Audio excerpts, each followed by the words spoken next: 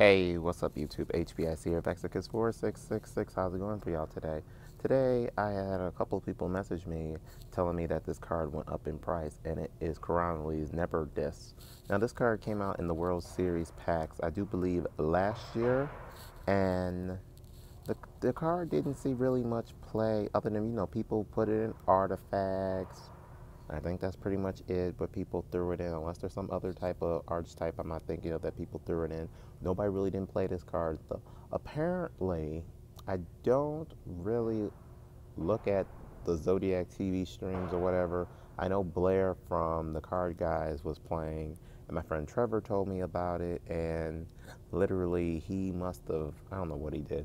I think he normal summoned disc or something in those lines. This is what normally you would do. You normal summon disc, and then you would get yourself the jet, and then he pendulum summoned the jet out and stuff. I think he had a scale of I'm just assuming right now.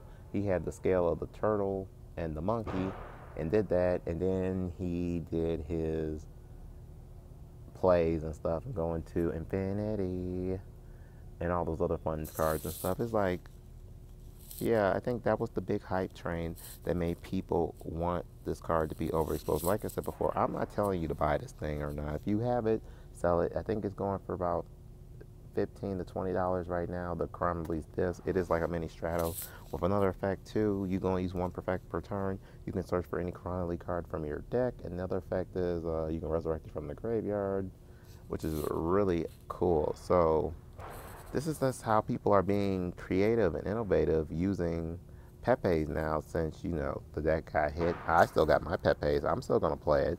But it's like, just be creative. But I just still find it funny that the hype of the card went up, and like so many other cards went up too. But that's all I really wanted to talk about was Chronomaly's Nebra disc, to let you guys know. If you guys like this segment and you guys want to see more overexposed things, let me know in the comments below. Remember to like, comment, and subscribe. When you like, comment, subscribe, you show me that you guys do like these segments and want me to continue them.